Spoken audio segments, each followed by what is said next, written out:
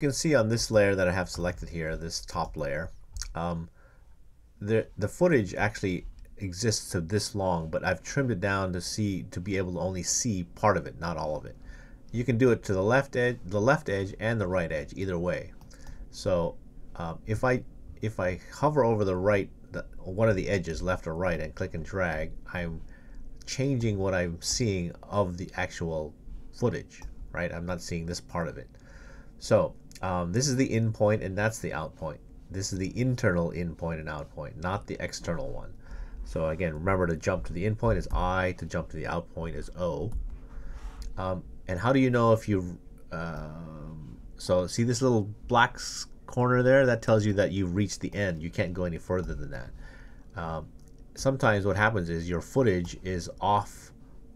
It starts actually way over here beyond prior to 0, and you're not sure if there's anything more.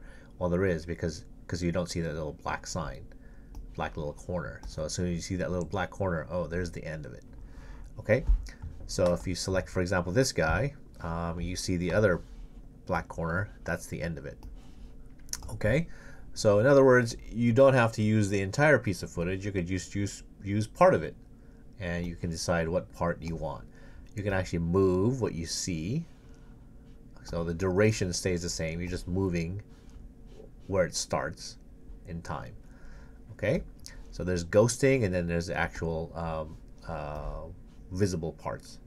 So once again, if you are like over here and this clip ends and suddenly something disappears, nothing is visible, it's because this is ghosted and this is also ghosted, so we don't actually see anything.